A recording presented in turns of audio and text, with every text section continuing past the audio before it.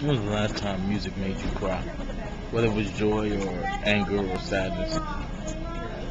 It's funny you mention that. Right in the song I was just talking about, Heaven is With You. I actually cried during when I was writing that song. I was crying about it, but it was almost like it was like half and half. It was like sad, but it was also uplifting.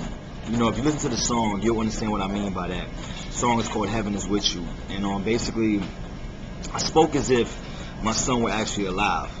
And I imagine what his life would be and how I would react as a father.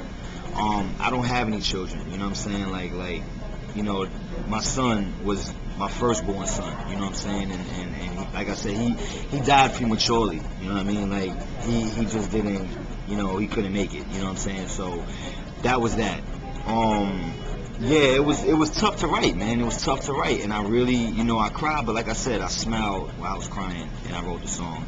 And I've only cried twice with music, you know what I'm saying? That was one, and I wrote a song once before called Am I Dreaming? And it was off a project called The Excerpt. I dropped back in late 2007. And I really was gonna quit. Like, I was just gonna quit rap. I mean, I don't know how many times I was gonna quit rap. Like, I'm sure we all go through with this artist. But I sat there and I took the pain and I just translated it into words and music. And you know, I didn't quit. Obviously, I'm still here. So that was that. You know, but it's all good. You know, men cry, people cry. You know what I mean? Like, there's no shame in that. You know what I'm saying? So if a dude told me he didn't cry, you know what I mean? I look at him like he's a fucking liar. So it is what it is.